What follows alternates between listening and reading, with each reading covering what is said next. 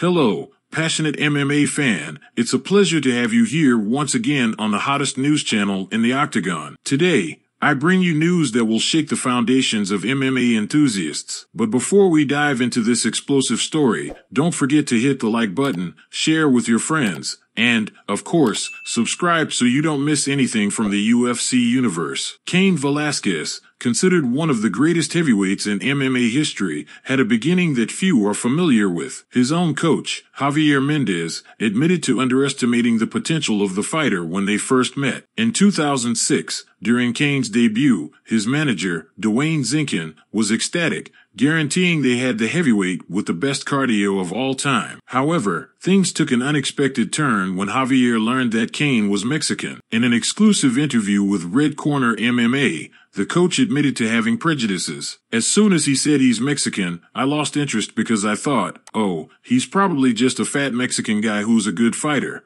But, too heavy, he has too much weight.